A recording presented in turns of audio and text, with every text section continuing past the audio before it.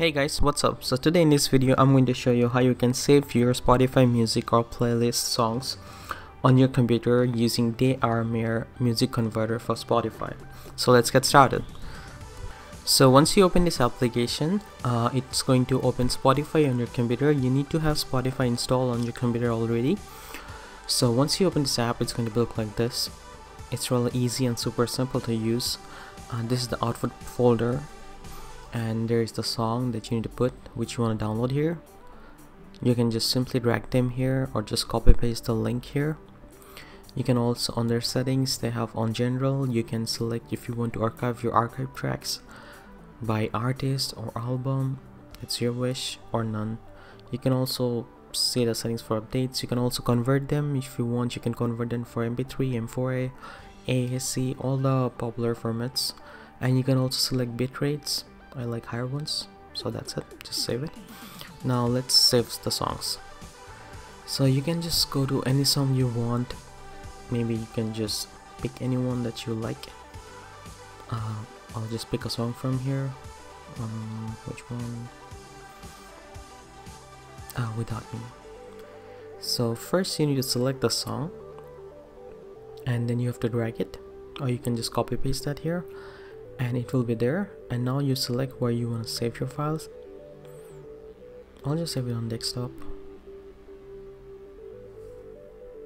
Now just click on convert. It will start downloading and saving the file on your PC, and it will also convert them on MP3 or the chosen format that you have selected. So let it just download. You just have to sit back and relax and let it do its job.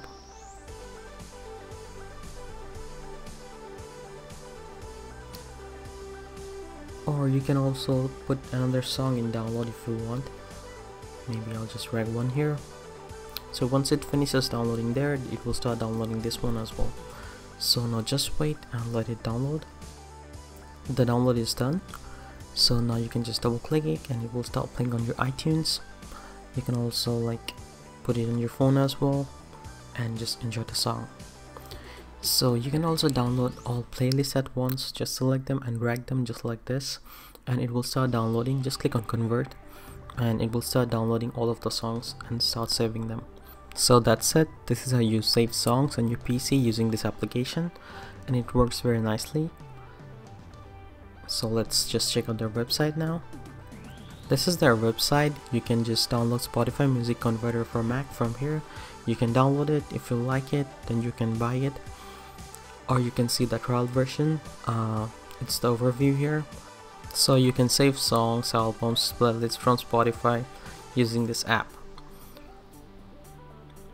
This app has a lot of features. You can also convert the songs, you can download them, and it's faster, and you can also easily transfer your songs to your other devices. You can also archive your output music files by albums or artists. It's easy for cleaning your library. So that's all. Thank you for watching. Please rate, comment, and subscribe. Cheers.